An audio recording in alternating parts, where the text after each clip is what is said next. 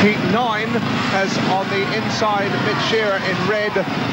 Next to him in yellow and black we have Terromaa, 2 wins under his belt, the Flying Finn. Grid 3 has Knudsen, and on the outside the spectacular Erik Gundersen, Heat 9 with Coventry. A little bit of trouble now. And it's Terromaa again who's made the jump, and so too has Gundersen. He moves into second place, third place is Shirra, and the Heathens are in full cry at the moment.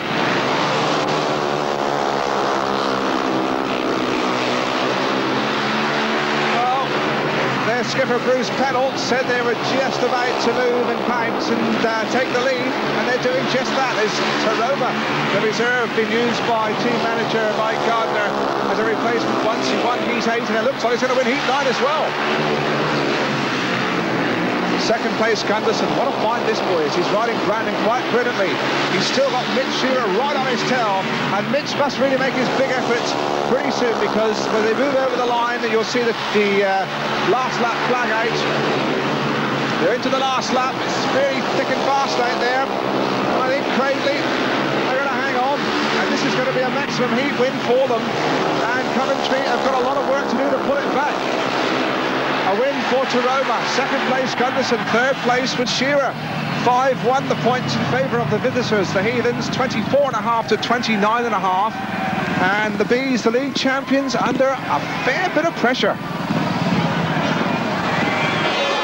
Yes, this is Terromaa second from the inside in the yellow and black helmet. Another super start from him, and Gundersen shooting around the outside on the first corner. And this is where Terroma's really showing his worth.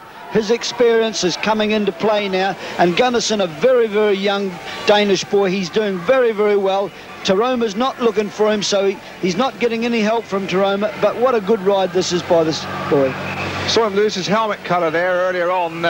Terromaa, of course, Barry, Finland not known to produce many riders. This boy looked to be a world champion or certainly a world finalist of the future. Lost his way a bit, but he seems to be getting his touch back now, doesn't he? Well, it's a good night to come back on form, Dave, because this is the heat 5-1 for Cradley. That's going to give Coventry a hell of a lot of pulling back.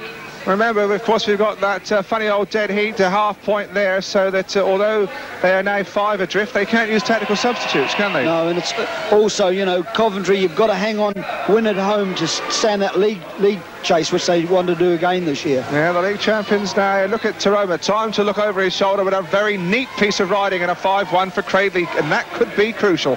Yeah.